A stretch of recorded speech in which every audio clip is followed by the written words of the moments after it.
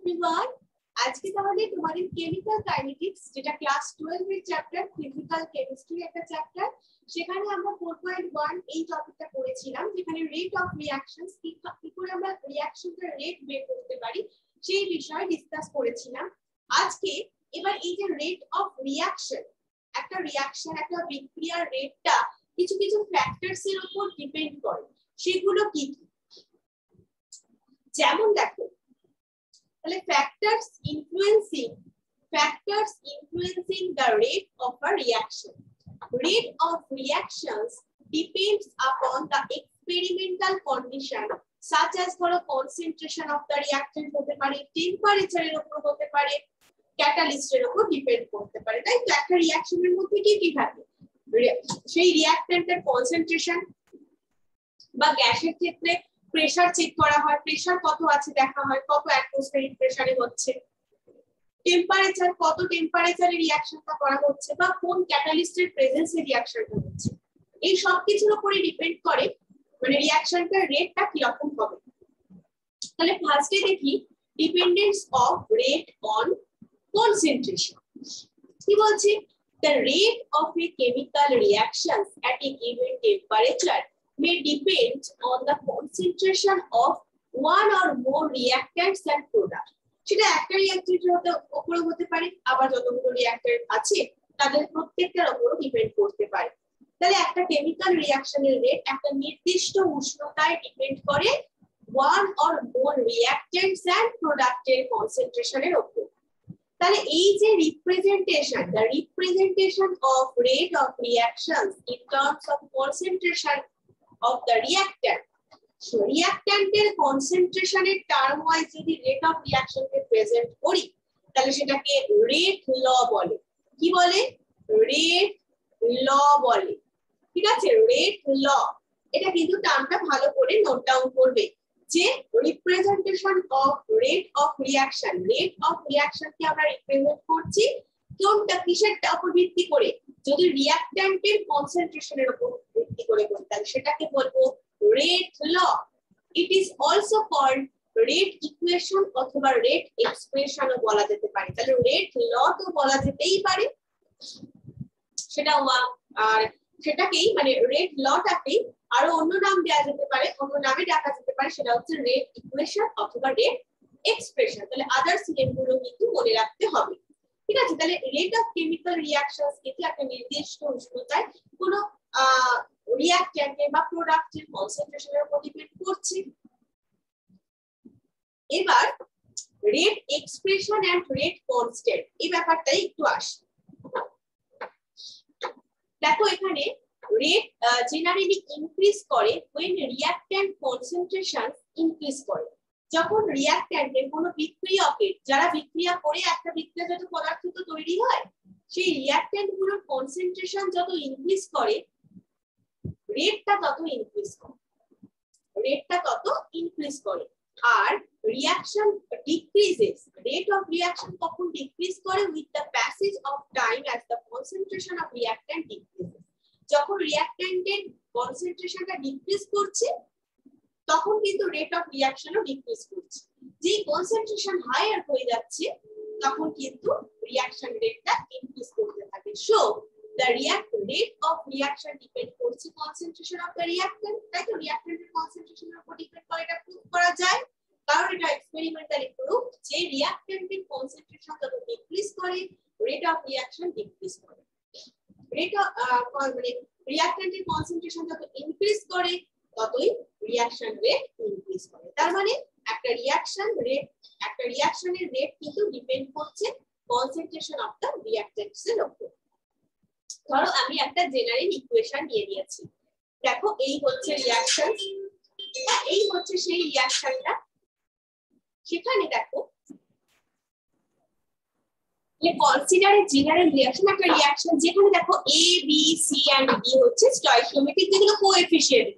যদি এ যদি ধরো কার্বন হলো তাহলে স্মল এটা হচ্ছে সেই 2 হচ্ছে 2, তাহলে 2 সি, দুই মলিকিউলস অফ কার্বন রিঅ্যাকশন করছে আর 1 মলিকিউল অফ অক্সিজেনের সাথে নিয়ে CO2 তৈরি করছে। তো এই ধরনের ব্যাপারগুলো ঠিক আছে, এ বি সি স্মল এ যেগুলো আছে সেগুলো কিন্তু stoichiometric coefficient of reactant and product. তাহলে rate expression for this reaction, rate versus a to the power x into b to the power y, তাই তো, যেখানে কি এক্সপোনেন্ট x আর y, এই যে x আর y বসে আছে, এটা মে or may not be equal to the stoichiometric coefficient, এটা তোমার স্টয়কিওমেট্রিক যে কোএফিসিয়েন্ট মানে এই যে small a small b small c এগুলোর সাথে ইকুয়াল হতেও পারে আবার নাও হতে পারে রিঅ্যাকট্যান্টের। তাহলে রেট হচ্ছে যে তোমার k into a to the power x R b to the power y, x R y হচ্ছে এক্সপোনেন্ট a আর b এর, মানে দুটো রিঅ্যাকট্যান্টের, তাই তো। তাহলে যদি ডেরিভেটিভ করি d R a by dt R dt equal to তোমার k into a to the power x into b two, এটা কিন্তু অনলি রিঅ্যাকট্যান্টের জন্য, অনলি রিঅ্যাকট্যান্টের জন্য।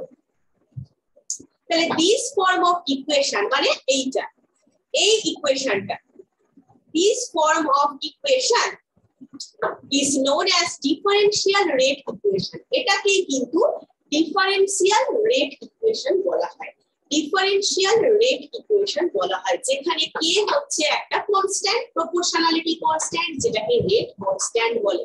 তাহলে differential rate equations হলো, এবং k হচ্ছে প্রপোর্শনালিটি কনস্ট্যান্ট, যাকে রেট কনস্ট্যান্ট বলা হয়। তাহলে the equations like 4.4 এ যেটা আছে, যেটা রিলেট করতে পারছি আমরা rate of reactions to the concentration of the reactants, যেটা রিঅ্যাকট্যান্টের কনসেন্ট্রেশনের সাথে রিলেট করাই যায়, তাই তো। তাহলে সেটাকেই বলবো রেট ল অথবা রেট এক্সপ্রেশন। তাহলে আমরা কি বলছি যে রেট কনস্ট্যান্ট কোনটা, রেট এক্সপ্রেশন কোনটা, সেটা বলবো, তাই তো। তাহলে রেট কনস্ট্যান্ট তো অলরেডি জেনে গেছো, এই যে রিঅ্যাকশনটায় k into a to the পাওয়ার তোমার এক্সপোনেন্ট যেটা x আর হচ্ছে যে b to the power y, এই যে এইটা হলো। এবারে তোমার কি হলো না, এই যে এক্সপোনেন্ট গুলো হলো বা k, এই যে k টা হচ্ছে তাহলে আমাদের রেট কনস্ট্যান্ট, আর ইকুয়েশনস ধরো রিলেট আছে rate of equations two concentration of the রিঅ্যাক্ট্যান্টস, তাহলে সেটাকে বলবো, যদি রিঅ্যাকশন রেটটা কনসেন্ট্রেশনের সাথে রিলেটেড হয় তাহলে রেট ল অথবা রেট এক্সপ্রেশন বলতে পারি, তাই তো। thus রেট ল হচ্ছে expression in which reaction rate is given in terms of molar concentration of reactants with each term raised to some power which may or may not be same as the stoichiometric coefficient of the reacting species in a balanced chemical equation. কি বলছে, rate ল হচ্ছে একটা expression যেখানে reaction রেটটাকে রিঅ্যাকট্যান্টস এর molar কনসেন্ট্রেশনের টার্মে লেখা হয়। Rate ল হচ্ছে the expression in which reaction rate is given in the terms of molar concentration of reactant with each term raised to some power, যেটা কিনা may or may not be same, same হতেও পারে নাও হতে পারে ওই reacting species এর stoichiometric কোএফিসিয়েন্টের সাথে, যেটা দেখো এই যে 2NO + O2 2NO2। For example যদি দেখি, we can measure the rate of the reaction as a function of initial concentration, একটা ইনিশিয়াল কনসেন্ট্রেশনের ফাংশন হিসেবে আমরা রেট অফ রিঅ্যাকশনটাকে মেজার করতে পারি either by keeping concentration of one of the reactants constant, একটা রিঅ্যাকট্যান্টের কনসেন্ট্রেশনকে constant রাখলাম আর change করলাম concentration of the other reactant, এইভাবে আমরা রিঅ্যাকশন রেট মেজার করতে পারি একটা রিঅ্যাকট্যান্টের কনসেন্ট্রেশনটাকে কনস্ট্যান্ট রেখে আরেকটা যে রিঅ্যাক্ট্যান্ট আছে তার কনসেন্ট্রেশনটাকে চেঞ্জ করে। এইভাবে আমরা মেজার করতে পারি rate of this reaction as a function of initial concentration, অথবা by changing the concentration of both the reactant, একটাকে কনস্ট্যান্ট রেখে আরেকটার কনসেন্ট্রেশন চেঞ্জ করে করতে পারি, অথবা দুটোরই কনসেন্ট্রেশন আমরা চেঞ্জ করে রেট অফ রিঅ্যাকশন কিন্তু মেজার করতে পারি। এখানে initial rate of formation of NO2 just দেওয়া আছে, এই ভ্যালুগুলো তোমরা জাস্ট রিড করে নেবে, একটু কোনো মুখস্থ করার কোনো দরকার নেই।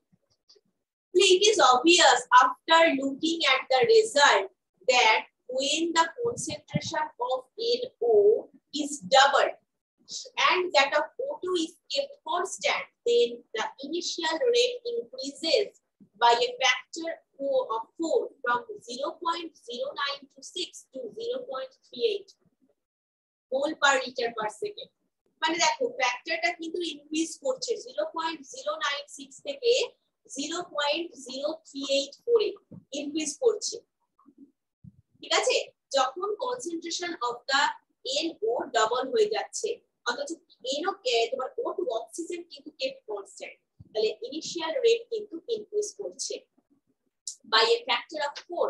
এখানে যদি তুমি দেখো এই যে NO2 এর প্রাথমিক মানে উৎপাদনের প্রাথমিক হার যেটা প্রথমে দেখো রয়েছে আমাদের 0.096, তারপরে কি হলো না আমাদের যেই NO কনসেন্ট্রেশনটা ইনক্রিজ করে গেল, তখন দেখো আমাদের প্রাথমিক মানে উৎপাদনের হারটা দেখো ইনক্রিজ করে গেল, ঠিক আছে। এইভাবে কিন্তু চলতে থাকছে, এইভাবে চলতে থাকছে। O2 কনস্ট্যান্ট রয়েছে, O2 কে কনস্ট্যান্ট রাখলাম মানে 0.30, O2 কে 0.30 রাখলাম, আমরা যদি কনসেন্ট্রেশনটাকে ইনক্রিজ করলাম, ঠিক আছে, মানে NO কনসেন্ট্রেশন ইনক্রিজ করলে NO2 উৎপাদনের প্রাথমিক হার কিন্তু দেখো ইনক্রিজ করে গেছে। ওকে, আবার দেখো আমরা কি করেছি, NO কে কনস্ট্যান্ট রেখেছি, O2 ইনক্রিজ করেছি, তাই তো আমরা যেটা আগেরটাই পড়লাম যে আমরা একটা কে কনস্ট্যান্ট রেখে অন্য রিঅ্যাকট্যান্টের কনসেন্ট্রেশন যদি ইনক্রিজ করি তাহলে রেট অফ রিঅ্যাকশন ইনক্রিজ করবে। আবার দুটো রিঅ্যাকট্যান্টস এর কনসেন্ট্রেশনই যদি ইনক্রিজ করে দিই, দেখো এই ক্ষেত্রে 0.60 and 0.60 মানে O2 আর NO দুটো রিঅ্যাকট্যান্টেরই কনসেন্ট্রেশন ইনক্রিজ করা হয়েছে, তাহলে দেখো কতটা বেড়ে গেছে, দেখো কতটা বেড়ে গেছে, দেখো দুটোরই ইনক্রিজ করেছি তো আমরা দুটো রিঅ্যাকট্যান্টে, ঠিক আছে। এইভাবে হচ্ছে ব্যাপারটা। তাহলে this indicate that rate depend করছে upon the square of the concentration of the NO, square of the concentration of the NO এটার উপর ডিপেন্ড করছে, তাই তো। when concentration of NO kept constant and concentration of O2 double করা হলো, rate also gets doubled, indicating that rate depends on the concentration of O2 of the first power। তাই তো first পাওয়ারে O2 কনসেন্ট্রেশনের উপরও তো ডিপেন্ড করছে। hence the rate equation for these reactions আমরা লিখতে পারি যে KNO এর হোল টু O2, এটা হচ্ছে রিঅ্যাকশন রেট, আমরা এইভাবে লিখতে পারি। K কি, K হচ্ছে রেট কনস্ট্যান্ট, তাহলে O2 তোমার যদি কনসেন্ট্রেশন আমরা মানে ডাবল করে দিই, তাহলে যদি NO টাকে কনস্ট্যান্ট রাখি তাহলেও রেট অফ রিঅ্যাকশন মানে ইনক্রিজ করছে, ডাবল হয়ে যাচ্ছে। আবার NO কে ডাবল করে আমরা O2 কে কনস্ট্যান্ট রাখলে সেক্ষেত্রেও ডাবল হচ্ছে। আবার যদি আমরা দুটোকেই ডাবল করে দিই তাহলেও কিন্তু আমাদের রেট অফ রিঅ্যাকশন ইনক্রিজ করে যাচ্ছে ডাবল। তাহলে the differential form of the rate of reaction is given as, এইভাবে যদি ডিফারেনশিয়াল রেট ইকুয়েশন লিখতে চাই তাহলে আমাদের drdt দিয়ে লিখতে হবে মাইনাস drdt ইকুয়াল টু যেরকম ছিল। ডিফারেনশিয়াল ফর্ম হচ্ছে এটা, ঠিক আছে, ডিফারেনশিয়াল ফর্ম হচ্ছে এটা, সবসময় মনে রাখতে হবে। Now we observe that for these reactions in the rate equations derived from the experimental data, exponent of the concentration terms are the same as their stoichiometric coefficient। That stoichiometric coefficient যা ছিল exponent গুলো দেখো same হয়ে গেছে, কারণ আমাদের reaction কি ছিল 2NO plus O2 অ্যারো দিয়ে ছিল 2NO2, এই তো ছিল, তাই তো। তো এই ক্ষেত্রে দেখো আমাদের এই যে রিঅ্যাকশনটা তোমাদের দেখালে আরো ভালো করে বুঝতে পারবে। এই যে এই তো আমাদের রিঅ্যাকশন ছিল, ওকে, তাহলে এই যে রিঅ্যাকশনটা ছিল তাহলে এখানে স্টয়চিওমেট্রিক কোএফিসিয়েন্ট কত ছিল 2 আর O2 এর ক্ষেত্রে 1 ছিল। দেখো একদম ডিফারেনশিয়াল যে ফর্মটা হয়েছে আমাদের সেক্ষেত্রেও কিন্তু আমাদের রিঅ্যাকশন হচ্ছে যে মানে রেট ইকুয়েশনটা যেটা ডিরাইভ হয়েছে এক্সপোনেন্ট গুলো কিন্তু সেম হয়ে গেছে, এক্সপোনেন্ট অফ দ্য কনসেন্ট্রেশন সেটাও সেম হয়ে গেছে এই balanced chemical reaction. some other examples are given below, কিছু আরো एग्जांपल দেখো CH3 আর Cl2 দুটো রিঅ্যাকট্যান্টস রিঅ্যাকশন করেছে Cl4 HCl তৈরি করেছে, তাহলে কি হচ্ছে CHCl3 CHCl3 দেখো Cl2 হাফ, এক্সপোনেন্ট যে y এটা কিন্তু হাফ হয়েছে, এটা কিন্তু ওটা থেকে আলাদা হচ্ছে যেহেতু। আবার এই যে এই রিঅ্যাকশনটার ক্ষেত্রে দেখো এক্ষেত্রে 1 and 0 আছে, এটা কিন্তু তাহলে এক্ষেত্রে কিন্তু এক্সপোনেন্ট গুলো সেম রয়েছে। তাহলে ইন দিস রিঅ্যাকশন কি হয়েছে, exponents of the concentration term are not the same as their stoichiometric coefficient। তাহলে stoichiometric coefficient এখানে কত ছিল, এখানে 1 ছিল কিন্তু এখানেও তো 1 ছিল, তাহলে এখানে কিন্তু stoichiometric coefficient এর সাথে এক্সপোনেন্ট মিলছে না। বা এখানে ক্লোরিন ছিল 1 হতো, তাহলে যদি হতো তাহলে এখানে হাফ হয়েছে, তাহলে দেখো এটা কিন্তু মিলছে না। thus we can say that তাহলে কিছু রিঅ্যাকশনের ক্ষেত্রে মিলছে stoichiometric coefficient এর সাথে exponent of the concentration, আবার কিছু রিঅ্যাকশনের ক্ষেত্রে exponents of the concentration এর সাথে stoichiometric coefficient মিলছে না। তাহলে rate law for any reactions cannot be predicted by merely looking at the balanced chemical equations। হ্যাঁ, একটা ব্যালেন্সড কেমিক্যাল ইকুয়েশনস এর মানে রেডার মানে তার প্রেডিক্ট করা যাচ্ছে না, রেট লটাকে প্রেডিক্ট করতে পারছি কি, তাহলে that is theoretically but must be determined experimental. তুমি যদি এক্সপেরিমেন্ট করে দেখো তাহলে তুমি ডিটারমাইন করতে পারবে, কিন্তু থিওরিটিক্যালি তুমি কিন্তু rate law for any reactions can not be predicted by merely looking at the balanced chemical reaction দেখে তুমি কিন্তু রেট লটা, আমরা ওটা কি বলছি রিঅ্যাকশন রেটটা বলছি, তাই তো এটা হচ্ছে রিঅ্যাকশন রেটটা ডিফারেনশিয়াল ফর্মে। এবার রেট লটা কিন্তু আমরা থিওরিটিক্যালি ডিটারমাইন করতে পারি না, এক্সপেরিমেন্টালি পারি। এবার আসি অর্ডার অফ দ্য রিঅ্যাকশনস, একটা রিঅ্যাকশনস এর অর্ডার দেখো। তাহলে ইন দ্য রেট ইকুয়েশনস, তাহলে আমরা এটা অলরেডি পেয়েছি, এটা আমরা জানি, তাই তো এটা আমরা জানি অলরেডি পেয়েছি রেট ইকুয়েশনসটা। তাহলে x আর y ইন্ডিকেট করছে কি, এই যে এক্সপোনেন্ট গুলো x and y indicate করছে how sensitive the rate is to the change in the concentration of A and B. How sensitive the rate is to the change in the concentration of A and B. A and B এর concentration change টাকে কিন্তু মানে চেঞ্জটা কত রেটটা কতটা sensitive সেটা কিন্তু ইন্ডিকেট করছে। তাহলে sum of this exponent x plus y gives overall order of a reactions, যেখানে x and y represent হচ্ছে the order with respect to the reactant A and B respectively। এর জন্য A reactant এর জন্য হচ্ছে exponent x আর B এর জন্য হচ্ছে y, তাই তো। তাহলে অর্ডারটাকে রিঅ্যাকশন মানে তোমার ওভারঅল যে order of A reactions x plus y, x plus y এটা overall order of A reactions এটা দিচ্ছে, ঠিক আছে।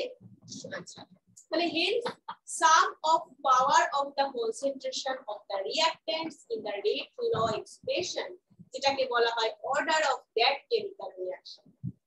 তাহলে পাওয়ার আমরা করছি মানে sum of power, পাওয়ার মানে x পাওয়ার আর y এটা সাম করে দিলাম, তাহলেই আমরা হচ্ছে মানে রিঅ্যাকট্যান্টের যে কনসেন্ট্রেশন একটা রেট ল এক্সপ্রেশনে রিঅ্যাকট্যান্টের কনসেন্ট্রেশনের যে পাওয়ার তাকে সাম করে দিলে আমরা পেয়ে যাব order of that chemical reactions.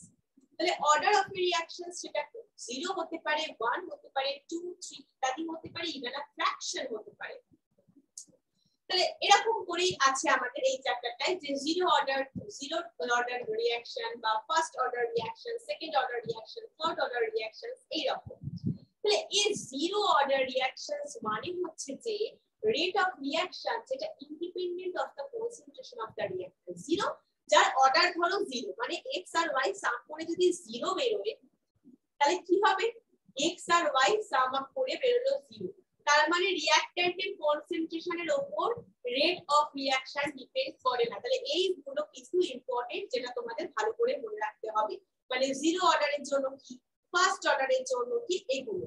তাহলে জিরো অর্ডার রিঅ্যাকশন মানে কি, সেটা হচ্ছে rate of রিঅ্যাকশনটা independent of the concentration of রিঅ্যাকট্যান্টস, রিঅ্যাকট্যান্টস এর কনসেন্ট্রেশনের উপর ডিপেন্ড করে না। এখানে দেখো calculate the overall order of reactions which has the rate expression. দেখো রেট এক্সপ্রেশন আছে এরকম একটা রিঅ্যাকশনস এর ওভারঅল অর্ডারটা কিন্তু ক্যালকুলেট করতে হয়েছে। তাহলে তুমি জানো যে r equal to মানে rate equal to k into a to the power x আর হচ্ছে আমাদের b to the power y এটা তুমি জানো তাহলে এই x এখানে কি হাফ আর এখানে এই রেটের এইটার ক্ষেত্রে নাম্বার এর ক্ষেত্রে লেখো x equal to half R y equal to 3/2 তাহলে আমাকে কি করতে হবে x plus y তাহলে half by 3/2 তাহলে টোটাল আমার বের হচ্ছে 2 তো এইভাবে কিন্তু অর্ডারটা বের করতে হয় দেখো তাহলে সাম যদি করে দিই আমরা এখানে যেটা পড়লাম সাম of power of the concentration of the reactant তাহলে অর্ডারের ডেফিনিশনটাও অবশ্যই তোমাকে মনে রাখতে হবে যে সাম of powers of the concentration of the রিঅ্যাক্ট্যান্টস in the rate law expression is called order of that chemical reactions তাহলে দেখো এখানে আমাদের x + y করে কত বের হলো 2 বের হলো তাই তো 4/2 যেখান থেকে আমরা 2 পেলাম তাহলে এটা হচ্ছে সেকেন্ড অর্ডার রিঅ্যাকশনস ছিল আবার দেখো এই b এরটার ক্ষেত্রে দেখো 3/2 তাহলে x হচ্ছে আমাদের 3/2 and y হচ্ছে -1 তাহলে 3/2 প্লাস অফ -1 তাহলে 3/2 -1 যেখানে আমরা পেয়ে যাচ্ছি 3 -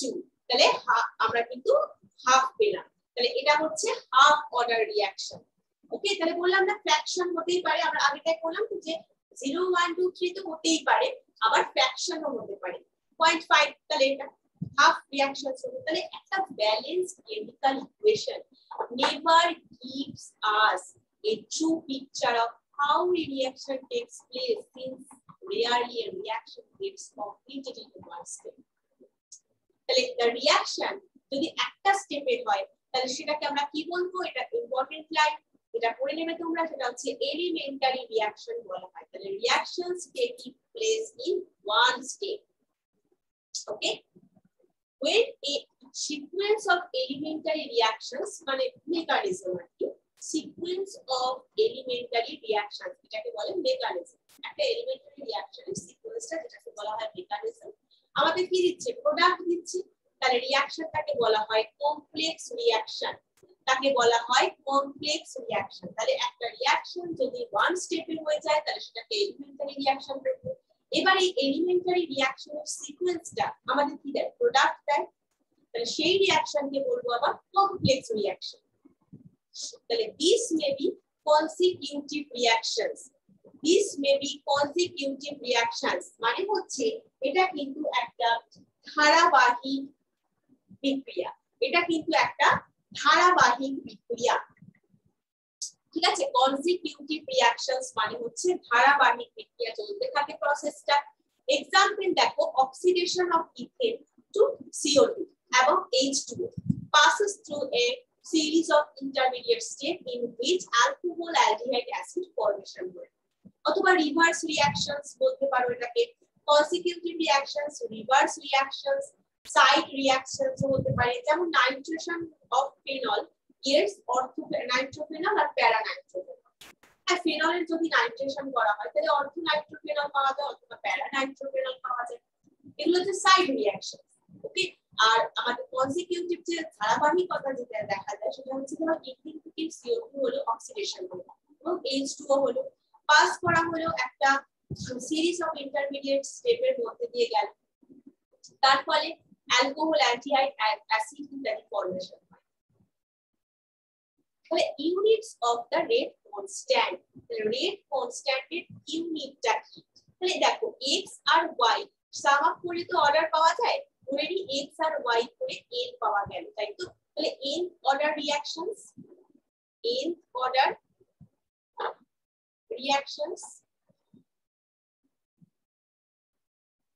ওকে তাহলে k ইকুয়াল টু কি বের হলো k equal to rate by এটা হয় তো এই রিঅ্যাকশনটা থেকে দেখো rate equal to k into x power x to the power y exponent হলো তাহলে k ইকুয়াল টু কি হবে rate by ax to the power x to the power y তাহলে রেট মানে কি আবার মানে হচ্ছে কি concentration by time rate of equations মানে কনসেন্ট্রেশন বাই টাইম একটা নির্দিষ্ট সময় কনসেন্ট্রেশনের উপর ডিপেন্ড করে রেটটা তাহলে রেট হচ্ছে কনসেন্ট্রেশন বাই টাইম আর আমাদের এই যে a to the power x b to the power y এটা হচ্ছে কনসেন্ট্রেশনের হোল n, মানে যেখানে a ইকুয়াল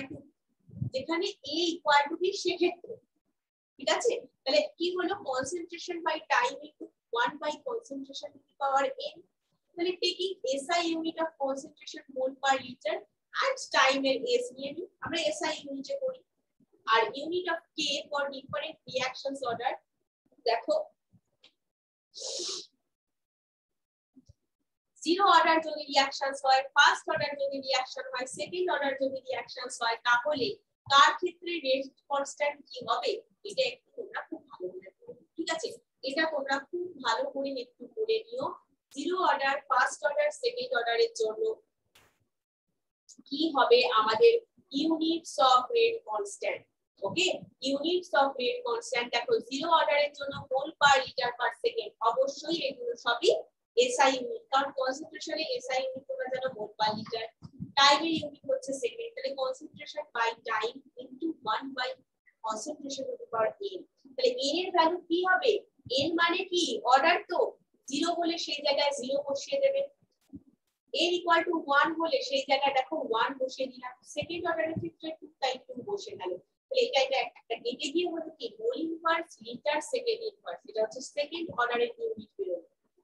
ওর কথা আমি রিঅ্যাকশনটাই সবকিছু বসাচ্ছি, ঠিক আছে। এই ব্যাপারটা তোমাকে ভালো করে মনে রাখলে তুমি যে কোনো অর্ডারের এবং তাদের ইউনিট কনসেন্ট্রেশন এবং টাইমের SI ইউনিট তোমাকে জানতে হচ্ছে মোল পার লিটার এন্ড সেকেন্ড। আর কোন অর্ডার, যে কোন অর্ডারের তাহলে তুমি বসিয়ে এই n এর ভ্যালুটা, এই concentration to the power n যেটা আছে, n এর ভ্যালুটা তুমি বসিয়ে, এই যে আমি যেটা বলছি ভালো করে বুঝো, concentration to the power n আছে, তো এই n এর ভ্যালু মানে কি, আমরা কি করলাম x + y = n, মানে অর্ডার অফ দ্য রিঅ্যাকশন। তাহলে 0 যদি হয় 0 বসাবো, ফার্স্ট অর্ডারে 1 বসাবো, সেকেন্ড অর্ডারে 2 বসাবো, করে আমরা পেলাম। দেখো ফার্স্ট অর্ডারের ক্ষেত্রে ইউনিট পেজ দেখো second inverse, okay second inverse, কারণ mole inverse mole per litre কেটে গেছে, আমরা সেকেন্ড ইনভার্স পেয়েছি ফার্স্ট অর্ডার রিঅ্যাকশন, মানে রেট কনস্ট্যান্টের ইউনিট। এখানে দেখো আইডেন্টিফাই করতে বলেছে reactions order from each of the following rate constant. Rate constant থেকে আমাকে আইডেন্টিফাই করতে হবে রিঅ্যাকশনস অর্ডারটা। তাহলে litre mole inverse second inverse, litre mole inverse second inverse কার, এটা কার, তাই তো। কারণ তুমি আগে যদি জেনে যাও তাহলে এই ধরনের এমসিকিউ তোমাকে দিতেই পারে, k ইকুয়াল টু দিয়ে দিল, তার ভ্যালুটা দিয়ে দিল, ঠিক আছে, রেট কনস্ট্যান্টের ভ্যালুটা দিয়ে দিল, তোমাকে সেখান থেকে বললো তাহলে সেকেন্ড অর্ডার রিঅ্যাকশন না ফার্স্ট অর্ডার, তাহলে তুমি ইউনিটটা যদি জানো রেট কনস্ট্যান্ট তাহলেই তো বুঝে যাবে, সবথেকে ইজি কোশ্চেন বলতে পারো।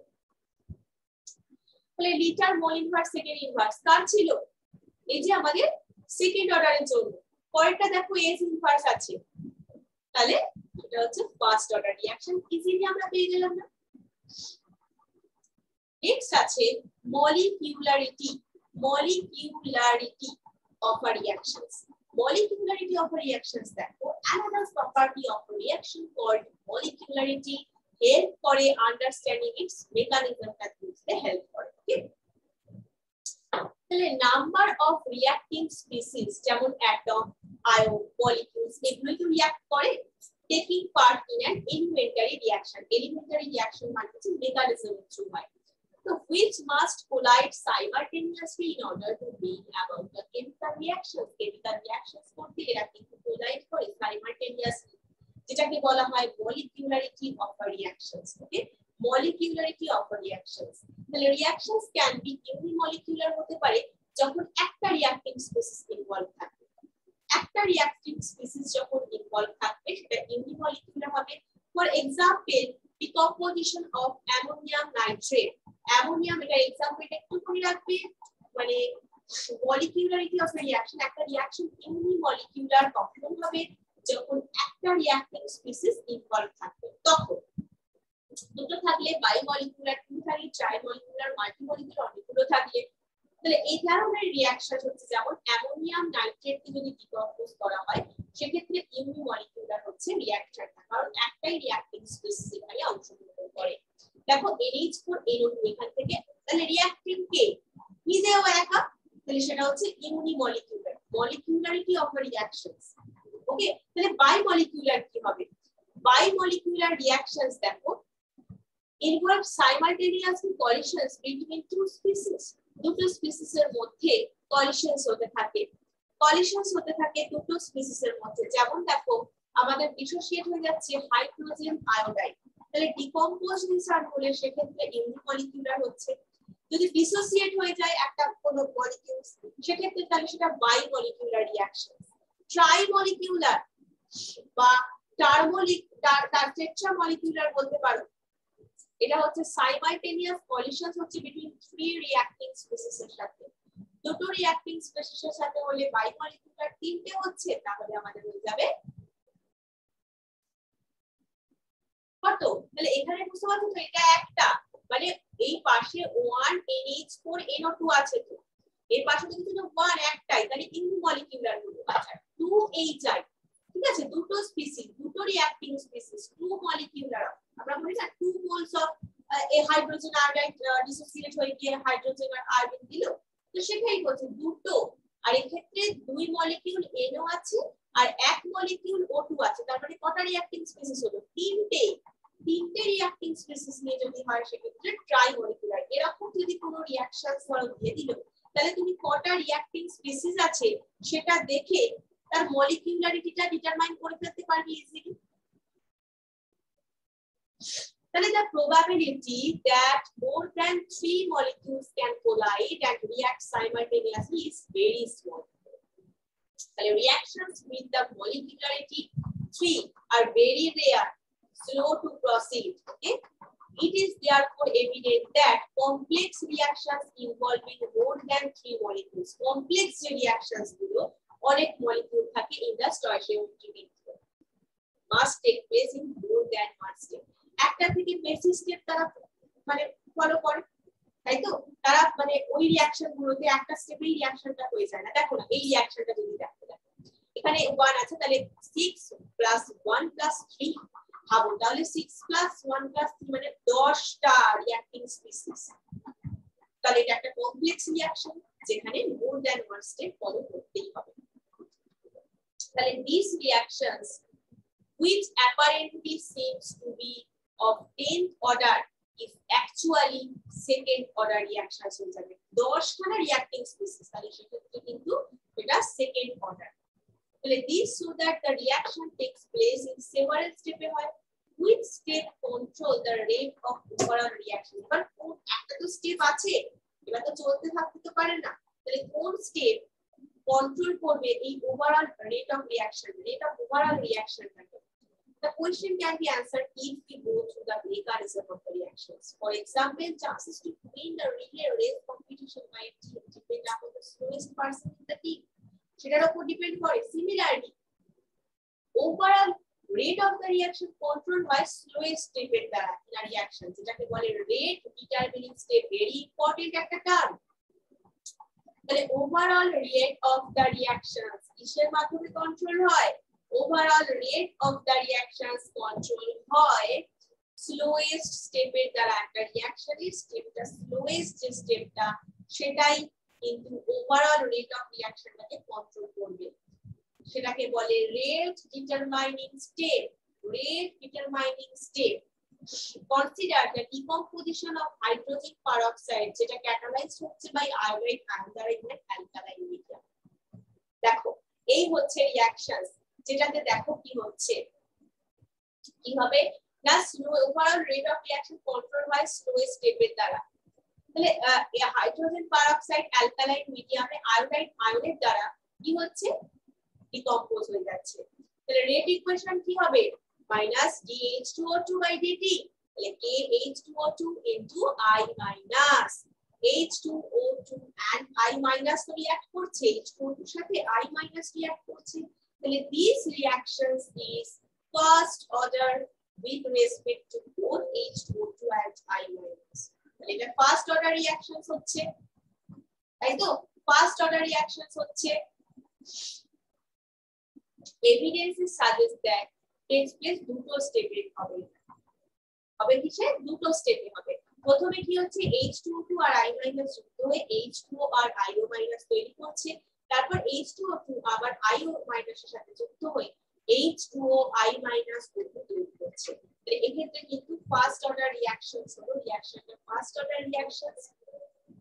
এক্ষেত্রে 1 এ তোমার হলেও এক্ষেত্রে তো 0, তাহলে I মাইনাস এর ক্ষেত্রে তাহলে আমাদের পাওয়া গেল 1, মানে ফার্স্ট অর্ডার রিঅ্যাকশনস মানে x + y করে আর কি, সেটা তো ফার্স্ট অর্ডার তো তোমরা জানো যে x + y করে অর্ডারটা জানা যায়।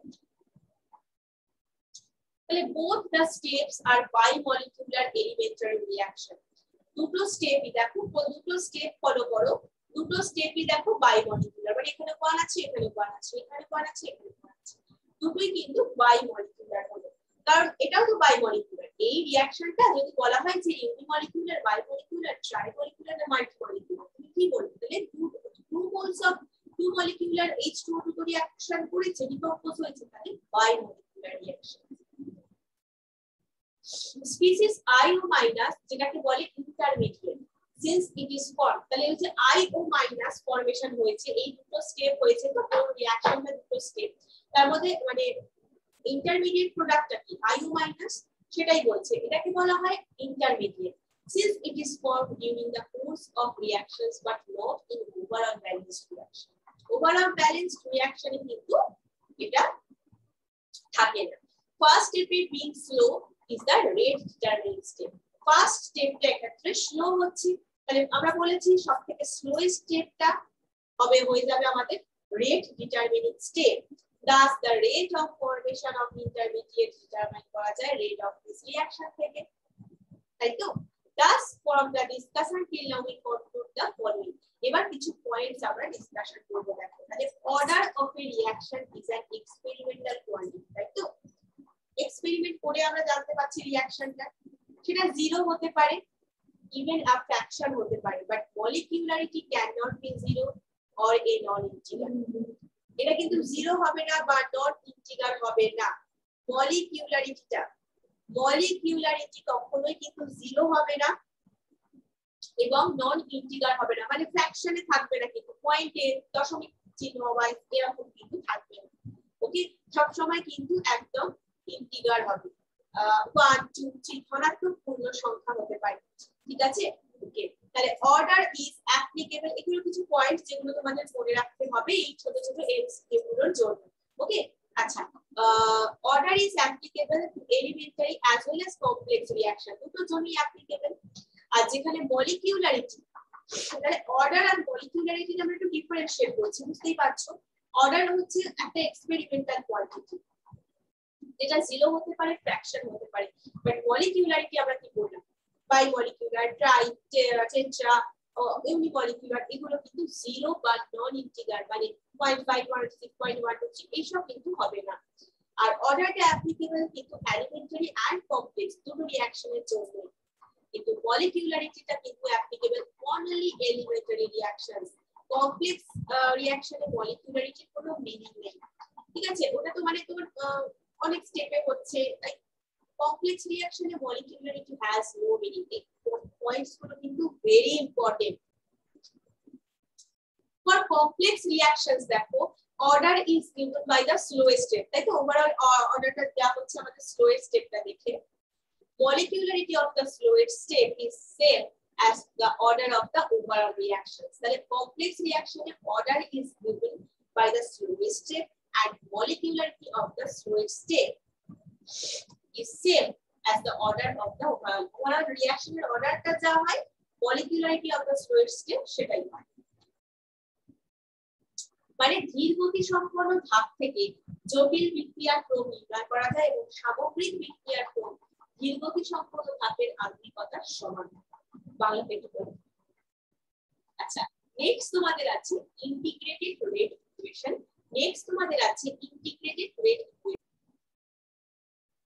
তোমাদের ইন্টিগ্রেটেড রেট ইকুয়েশন, যেটা থেকে তোমাদের 0 অর্ডার বা ফার্স্ট অর্ডার, সেকেন্ড অর্ডার, এই ব্যাপারগুলো তোমাদের হাফ রিঅ্যাকশনস, হ্যাঁ, তো এই ব্যাপারগুলো আছে, যেটা আমি একটা নেক্সট ক্লাসে পড়াই, ঠিক আছে? আজকে তাহলে তোমরা এই পার্টটা ভালো করে পড়ে নাও, ঠিক আছে? নেক্সট ক্লাসে আমরা কিন্তু আবার পরের পার্টটা মানে এই ইন্টিগ্রেটেড রেট ইকুয়েশন এই পার্টটা ডিসকাশন করব। ওকে, চলো, thank you so much, by, take care.